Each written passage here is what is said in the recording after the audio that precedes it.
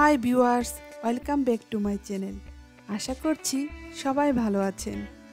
আমার আজকের cooking basic recipe condensed milk.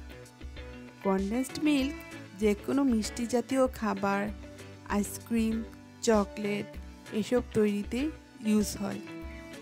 আপনি চাইলে বাসায় খুব সহজে মাত্র 2টি উপকরণ দিয়ে এটি তৈরি করে নিতে পারেন।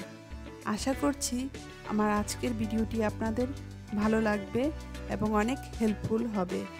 তাহলে চলুন দেখে নিই কীভাবে তৈরি করব বাসায় কনডেন্সড মিল্ক মাত্র 2টি উপকরণ দিয়ে। এর জন্য প্রথমে আমি চুলায় একটা প্যান বসিয়ে নিয়েছি। এখন এখানে আমি ঢেলে দিলাম 1/2 লিটারের মতো লিকুইড গরুর দুধ। এখন এর সাথে আমি অ্যাড করে দিব 1 কাপ পরিমাণ চিনি। চেষ্টা করবেন চিনিটা প্রথমেই দিয়ে দেওয়ার জন্য, কারণ এর কারণে কনডেন্স মিল্কে সুন্দর একটা ক্রিমি ভাব আসবে। আর অবশ্যই দুধ এবং চিনির পরিমাণটা ঠিক থাকতে হবে। এখন চিনিটা আমি দুধের সাথে ভালো করে মিক্স করে নেব। একটা স্প্যাচুলা দিয়ে এটাকে এভাবে নাড়িয়ে ভালো করে মিক্স করে নিচ্ছি এবং এটা অনবরত নাড়তে থাকছি। চিনিটা থেকে আস্তে আস্তে পানি ছেড়ে দিবে। এখন এটা আমি এভাবে নাড়তে থাকবো বেশ কিছুক্ষণ। এভাবে হচ্ছে জাল দিতে থাকবো দুধটা। অবশ্যই চুলার আঁচটা লো হিটে থাকতে হবে, কারণ বেশি আঁচ দেওয়া যাবে না, তাহলে দুধটা আমাদের নিচে লেগে যাওয়ার সম্ভাবনা থাকবে। আস্তে আস্তে দুধের কালারটা চেঞ্জ হয়ে এসেছে। এখন এটাকে আমি আরও কিছুক্ষণ জ্বালিয়ে নেব।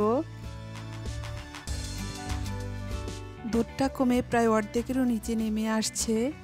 এটাকে আমি আরেকটু জ্বালিয়ে এর মধ্যে অ্যাড করে দিব 1 চিমটি বেকিং সোডা। আপনারা অবশ্যই বেকিং সোডাটা ইউজ করবেন, বেকিং পাউডার না। আর বেকিং সোডাটা দেওয়ার কারণে প্রথমে এর মধ্যে একটু সাদা ফোমের মতো তৈরি হবে। এতে ভয় পাওয়ার কোনো কারণ নেই, কারণ একটু পরেই এর কালারটা আস্তে আস্তে চেঞ্জ হয়ে আসবে। এখন এই সোডাটা দিয়ে আমি আরও 3-4 মিনিটের মতো জ্বালিয়ে নিব।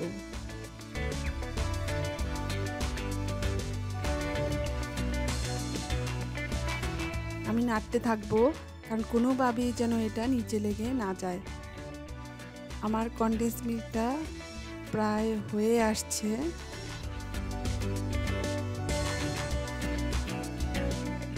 হয়ে গিয়েছে, আর বেশিক্ষণ এটাকে আমি জাল দিব না।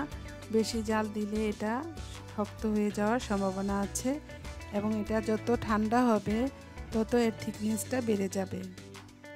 এখন আমি চুলার আঁচটা বন্ধ করে দেব। আমার এই পুরো প্রসেসটা কমপ্লিট হতে প্রায় 30 মিনিটের মতো সময় লেগেছে।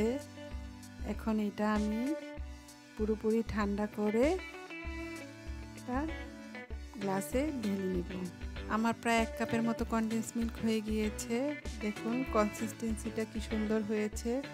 এখন এটা চাইলে আপনারা যে কোনো এয়ারটাইট কন্টেনারে ভরে ফ্রিজে রেখে দিতে পারেন। আমি একটু টেস্ট করে নিচ্ছি। আর এর টেস্টটা বুঝতে হলে অবশ্যই আপনাদেরকে বাসায় তৈরি করতে হবে। আর নতুন নতুন রেসিপি দেখতে হলে আমার চ্যানেলটি সাবস্ক্রাইব করুন। আর এতক্ষণ কষ্ট করে আমার ভিডিও দেখার জন্য সবাইকে ধন্যবাদ। সবাই ভালো থাকবেন। আল্লাহ হাফেজ।